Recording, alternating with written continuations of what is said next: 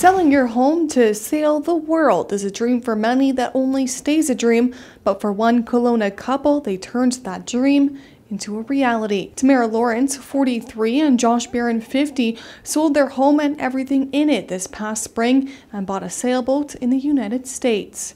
The couple was inspired to make the big move during the pandemic. We got stuck like everybody else watching videos during COVID on YouTube and whatnot, and we purchased our boat in 2020, March of 2020, and we needed something to do, so we thought, let's give sailing a try. It's something that we can do in our own little bubble and learn a new trade, and fell in love with it. The couple says the purchase of the sailboat was one of the most difficult parts of the adventure. Like having a broker to work with you and actually buying something out of the country and then go.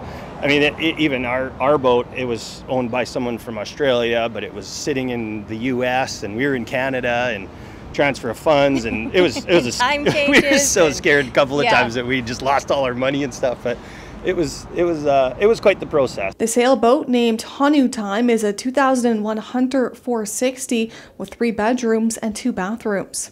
The couple has spent the last 3 months refurbishing it in South Carolina and have sailed it 650 miles north to Virginia and in the Chesapeake Bay. Currently, the pair are living off supplementary income. Hanu Time will stay up in Chesapeake Bay until November, and then Lawrence and Barron will head to Georgia for Christmas, followed by the Bahamas. When the couple first decided to take the leap, they say friends and family thought they were crazy. As they saw our love for it and how much it kind of took over our lives and how easy and comfortable I guess it was for us to be in that thing, yeah. They were right behind us, full support, and it was nice. The couple hopes to be an inspiration to others who may be too scared to chase their dreams. So the best time to start an adventure, to really try something in your life is now. You know, you put together the budget that you can afford and put together the lifestyle you want and the best that fits. And we live on a really, really tight budget now, and just make it happen. To follow along on the couple's journey, you can visit their Facebook page and Instagram,